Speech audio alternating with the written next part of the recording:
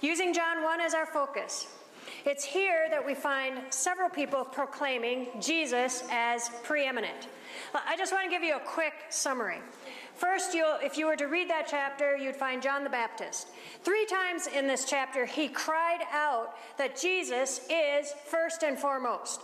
It was this reminder for all those who were listening that it wasn't about him, it was about him. In John 1:15, it says, John bore witness of him and cried out, saying, "This was he of whom I said, he who comes after me is preferred before me, for he was before me." And then verse 27, it is he who coming after me is preferred before me, whose sandal strap I'm not worthy to loose. And then verse 30, this is he of whom I said, after me comes a man who is preferred before me, for he was before me. I can almost hear his voice crying out loudly because he wanted people to see and to know Jesus first and foremost. Then there's John, the author of this gospel, and he talks about Jesus being first, last, and always throughout the entire book. In fact, he had so much to say about the preeminence of Christ, he couldn't write it all down. In John 21:25 it says, "And there are also many other things that Jesus did, which if they were written one by one, I suppose that even the world itself could not contain the books that would be written." Amen. So passionate was John about putting Jesus first and making sure all attention went to him that chapter 1 is actually written like a daily recording of events. This all happened at Bethany on the other side of the Jordan where John was baptizing. The next day, John saw Jesus. Then John saw Jesus again while standing with 2 disciples, and then they heard Jesus speak and followed him. And then Jesus turned around, and the next day Jesus wanted to go to Galilee, and on the 3rd day a wedding took place, and then he went down to Capernaum. These details of daily life recorded by John point to Jesus, keeping him first and foremost while John the Baptist just faded into the background. Then there's Andrew. He was one of the first to follow, and once convinced that Jesus was the one, he immediately went to find his brother Simon Peter, and he brought him to Jesus. Andrew couldn't stop talking about Jesus, and we know what effect that had on Peter. Then there's Philip, one of the guys that Jesus invited to join him in Galilee. Now, before Philip joined him, he found Nathanael, and he told him about Jesus. You see, Philip was a guy who simply believed Jesus was the best thing that ever happened to him. Too good to keep to himself, so he had to just go and find someone to tell.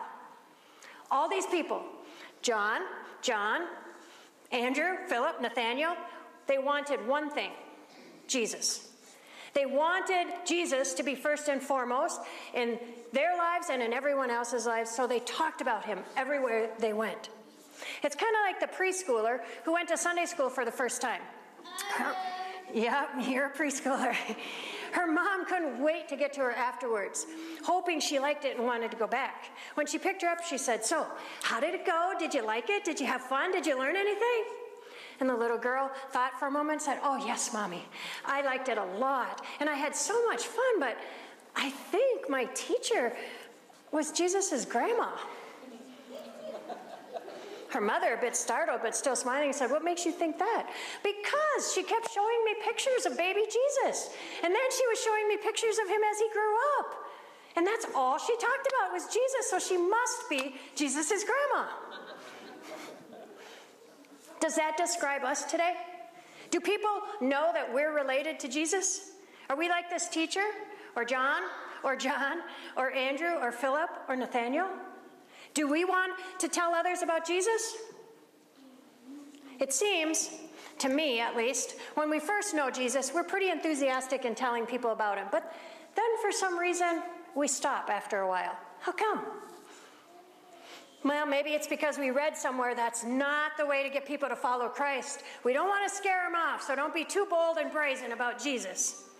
Or maybe it's because when we're new followers, our faith hasn't yet been cluttered with opinions and perceptions and doubts and unbelief. So we just can't stop ourselves from talking about him. Or maybe it's because in the beginning, we still don't believe that people really don't want to hear about him. We think they actually want to hear something about Jesus. And then we find out later that they really don't care. And so we let their attitude influence our enthusiasm. And we stop talking about Jesus. But you see, that's when we forget that we're the ones who are in relationship with him. We're the ones who know who he is. We're the ones who love him more than life itself. We're the ones who know that he loves everybody, even the unlovable. I think it's interesting we get this way with Jesus, because my children and my grandchildren never lose their importance or their specialness in my life, even if other people aren't interested in them. I will still talk about them with others, and I'm more likely to show pictures of them to people I don't know and people I've met for the first time than I am to other people that I see all the time. So that's what I really want to talk about today in regard to Jesus being first and foremost in life. Do we want to talk about Jesus outside of these walls? I think it's a legitimate question, because we talk about lots of wants in life, don't we? We talk about what we want out of life, what we want in life, what we want out of a job, what we want out of a relationship, what we want to do, where we want to go, what we want to look like, and what we want to happen. We actually keep very busy every day fulfilling our wants. Yet we still spend much of life discontented, unhappy, or dissatisfied. Always searching for the next thing that we want to do. Always complaining that we never get to do what we want to do. Or always blaming everyone else from keeping us from doing what we want to do. And I'm talking about wants today because as I read and reread John 1, two words kept popping out in verse 43. It says, Jesus wanted. The following day, Jesus wanted to go to Galilee, and he found Philip, and he said to him, "Follow me." It dawned on me as I kept reading that, how many times I asked Jesus what he wants me to do, or what he wants for me, or what he wants for others in any given situation, making it sound like I'm interested in what he wants. But in reality, those questions show that I'm more interested in my wants, because I'm focused on me, keeping myself first and foremost. The question really isn't, what do you want from me, Jesus? But rather simply, Jesus, what do you want? Leave the "for me" out of it, because adding it only complicates a rather simple question. Let me put it into practical terms. People might ask you, what do you want me to do? Well, most of the time I know what I want, but it has little to do with what you do or what you want to do. I want them to figure out how to make it happen without me having to figure out what I want them to do too. Make sense? Yes or no? I don't want to be in charge of what they do. I just know what I want. And I think we must think it's easier if someone just tells us what they want us to do, but it really isn't. In fact, that's a recipe for disaster, because what we want to do is generally different than what others want to do. And so we get ideas while we're trying to do what they want us to do of what we want to do, and bleh, it gets super complicated. And it's much simpler than that. We can know what people want simply by listening to them. And then, instead of asking them what do they want us to do, we'll know what they want and what we can do to help them do what they want. For example, I know at times that my husband would like me just to listen. But I usually complicate it, and I want to share my opinion. And then I think, well, what did you want me to do anyway? Just listen and I'll tell you the truth? Which was actually just my perception of truth.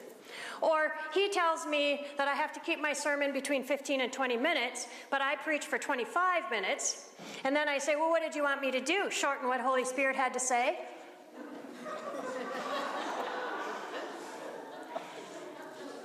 Or maybe we want our houses clean and organized, and someone in the house says, well, what do you want me to do? Well, I want you to, put things away and clean up. I know, but what do you want me to do? Well, clean up and put stuff away. I know, but exactly what do you want me to do? Nothing. I'll just do it myself. Anybody have that scenario happen at home? We know what people want, but when we add ourselves into the equation, it gets muddied. The focus then becomes us and not what they want. I read an article a friend posted on Facebook about her uncle, and he's selling his repair shop that's been in the family for decades. And he seems to epitomize this concept of listening and doing what the customer wants. Here's the beginning of it. As Jerry Myers walks through the shop, and among the machines at Myers Repair, he can share each one's history as though they are old friends of his. Each machine has a story or two, and each has its own quirks. Some date back as far as 1919, and each has its special purpose to help the Myers team do what they do best, solve problems. You have to listen to people, Jerry said. You just have to be a good listener. And you have to ask a lot of questions when you're trying to figure out how to help them. This repair guy had it. Just listen and then do. Don't ask, what do you want me to do for you? Fix it. He knew that. So it is with Jesus. We know what he wants as we read his word. Listening to what he has to say and then just doing it. We don't have to ask, so, I know what you want, Jesus, but what do you want me to do? In John 1, Jesus wanted to go to Galilee. Other versions say that Jesus would go, he decided to go, he purposed to go, he minded to go, he willed to go, or he was determined to go. In the Greek language, Jesus wanting to go to Galilee meant that he was determined to go there because he had a purpose. Jesus' wants always have purpose. Most often we think of wants in terms of just our simple desires, not needs. But that's not how we should view what Jesus wants, because Jesus' wants are actually needs. When we know what he wants, we need to follow. We don't need to complicate it by asking him what he wants us to do. Knowing what he wants should put a fire in us to want to make his wants happen. Amen? So why did Jesus want to go to Galilee? Why was he so determined to go there? Well, he had to find Philip. It says he found Philip and said to him, follow me. So my question is, what's so special about Philip? Well, Philip would want to listen to Jesus. Philip would want to follow, and Philip would want to share Jesus with others. Verse 45 reads, Philip found Nathanael and said to him, we have found him of whom Moses in the law and also the prophets wrote, Jesus of Nazareth, the son of Joseph. Philip followed without question, immediately telling Nathanael the good news. We found him, yes! Nathanael had a question before he was willing to believe. He said, can anything good come out of Nazareth? A question like that is likely the reason that we don't go tell everyone out there, we found him, yes! What if they ask us a question we can't answer? Maybe we stop talking about Jesus and inviting people to church because we're afraid of their preconceived notions about what church is. Or we know they've had bad experiences in church, so we don't want to open that Pandora box again. Or maybe we're frustrated with our pastors or our programs or our lack thereof. Or maybe we're ashamed of our church building. You know, it's not up to date. We don't have new carpet.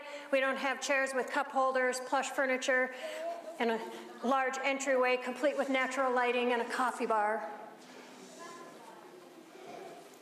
Or maybe we just don't think people will come to Jesus. Or maybe people won't come to church anyway, so why bother?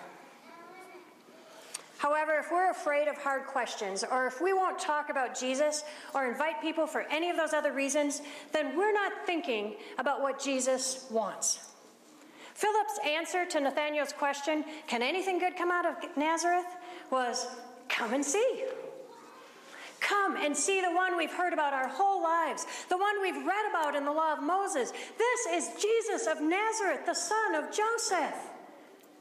And then, together they go. Philip didn't try to convince Nathanael himself. If he had, he probably went back to Jesus disheartened and said, well, what did you want me to do anyways? He just went and did what Jesus said. Come and see. That's all he had to say. This is the second time this is said in this chapter. The first time was in verses 37 to 39, when John's two disciples asked to see where Jesus lived, and Jesus said, come and see. And when they went and saw, they couldn't help but stay and learn. That's all we need to do, friends. Get excited about Jesus and tell people, come and see. We don't have to convince them ourselves. That's what we're all here for. That's what the church is all about. We, the church, are a body of believers, and we gather in this building, which we also call a church, where people can come and see Jesus so that we can go and tell more people. As Philip and Nathanael were going to see Jesus, he actually saw them coming. And rather than wait for Nathanael to get to him, Jesus called out to him and he said, behold, an Israelite, indeed in whom is no deceit. This astounded Nathanael, and he said, how'd you know me? And Jesus said, I saw you before Philip saw you under the tree. Na, na, na, na, na, na. This simple revelation made Nathanael exclaim, Rabbi, which means teacher, you are the Son of God. Jesus replied something like, because I said I saw you, you believe in me? Oh, Mansky, you'll see greater things than that. You'll see heaven open and the angels of God ascending and descending on me.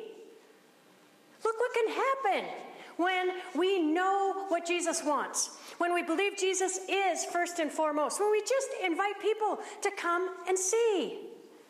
Jesus will reveal himself to those people. Jesus will reveal things about those people to themselves. Jesus revealed himself as the ladder, as the one who opens our eyes to heavenly things. You see, first John followed, then Philip followed, then Nathanael's eyes were opened. Do you see a pattern here? Do you see a pattern here? We don't need to be so concerned about what Jesus wants for us as much as simply knowing what Jesus wants and then go do it. Jesus is the first and foremost reason for inviting people to church, and he is the only reason people will stay in church. Jesus wanted people to follow him then, and Jesus wants people to follow him now. We might be able to attract some people to our churches because of all the stuff, but there will come a time when we'll have to tell them that all the stuff is not the main attraction. Jesus is. And I think we might as well get it right from the start. Tell them to come and see Jesus because he is first and foremost in our lives, and everything else comes after him. Tell them that what Jesus wants, Jesus gets, and we want what he wants. He wants you, he wants me, and he wants others to know him as their personal Lord and Savior. See, we can either go with the flow of what people want, or we could go with the flow of what Jesus wants and teaches in his word. Jesus wanted people to follow him, and he gives the invitation to come and see, stay and learn, go and tell. It really is that simple. That uncle of a friend I told you about earlier put it this way. He said, every single day I learn something new or figure something out and think, why didn't I think of that 10 years ago? But having knowledge doesn't really mean anything if you don't share it. That's a repair shop. What if we in the church figured that one out? I recently heard a message about how the church is making more fans than followers of Christ. Quoting an unknown author, the pastor read something that struck me to the core of my being. It is possible today for a person to come into the cultural pattern of the church without having met the head of the church, Jesus Christ. This is disastrous beyond description. We have been so afraid we might lose potential members that we have been willing to take them on their own terms. And then we wonder why the church is relatively impotent and doesn't have the power to transform human life, to shake society to its very roots. Notice I didn't say that you do take people as they are, but you don't take people on their own terms. We take people on Jesus' terms. The image, though, of the church shaking society to its very roots shook me. And friends, we, the church, are capable of doing that. Just doing that. If we'll be like John or Andrew or Philip or Nathanael or the multitude of others who put Jesus first and foremost. If we simply do what he wanted and believe it's what we were created to do. It happened then, it can happen now. If God's desires, methods, and agenda are more important than what people want. It can happen if we follow with simple childlike trust and faith rather than following our own convoluted human reasoning and our skepticism and our fear. It can happen if we'll invite people to come and see Jesus, not come into a cultural pattern, a program, or a show. A good friend shared a quote the other day I can't stop thinking about either. It goes, Christ plus nothing equals everything. You know, Christianity seems to be getting so complicated these days. We have to do this and we have to do that in order for people to even walk in your doors or for people to come to Christ. Friends, Christ plus nothing equals everything. And everything without Christ is nothing. Jesus first and foremost, with nothing else added, means the world to us as his followers. And the world, without him first and foremost, means absolutely nothing. It is as simple as that. Jesus wanted to go to Galilee, where he found Philip and said, "Follow me." Jesus wants to come to Brooklyn Center, or he wants to come to wherever you go to church, and he finds us and he says simply, "Follow me." Just imagine what kind of impact we could make on another person's life if they actually thought we were Jesus' grandpa or grandma. Because we talk about him all the time, openly, with pride, and with so much love that we can't contain ourselves. I pray that we'd be a people who put and keep Jesus first and foremost always. And I also pray that we would want what he wants. Amen.